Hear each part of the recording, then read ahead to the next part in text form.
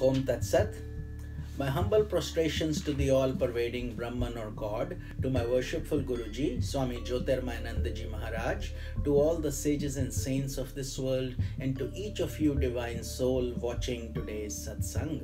So today we will be studying Sutra number 21 from the Kaivalya Pad of the Raja Yoga Sutras of Patanjali Maharaj, commentaries by my Guruji, Swami Jyotirmayananda, and narrated by myself, Swami Nikhilananda. So let's get started on Sutra number 21, Kaivalya Pad. The Sutra is Chitta Antaradrishye Buddhihi Buddhehe Ati Prasangaha Smriti Sankarascha.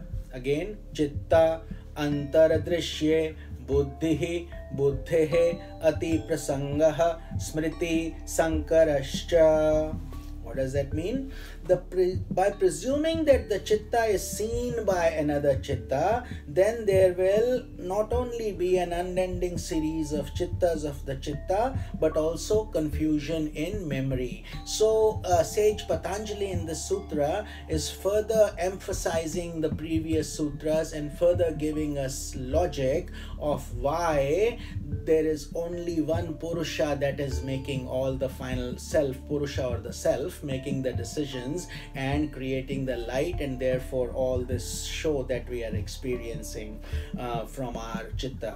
It says, if one chitta is considered as the perceiver of another chitta, remember we said it takes form and makes an object to present to the self, through which we experience joy and sadness, then this will lead to an unending series, for the perceived chitta will in turn need another chitta to perceive it, which means it will create a sequence, and the chitta is changing,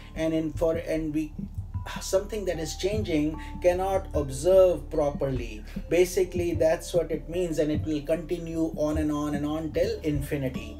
Further, since each chitta in this endless series will become the basis of one's impressions, because remember, those pictures, those images that are formed become an impression that make us react through our sense observations. There will be great confusion in the function of memory. So it will say which one, which chitta, whereas now the process is much more singular, much more simplified, and very intuitive. So otherwise the memory itself, which remembers so many things, would become confused, because it would have to memorize all these infinite chittas also. So that it doesn't quite work like that, is how sage Patanjali is explaining. It works through the one Purusha. Therefore it is evident that the chitta is perceived by the Purusha, not by these other places, who is self-luminous and distinct from the chitta. So the process becomes very simple.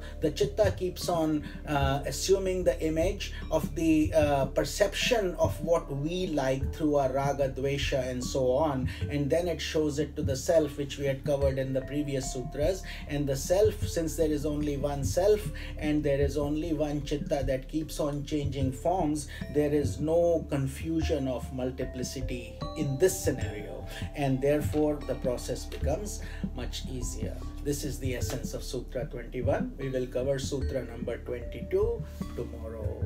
Om Tat Sat.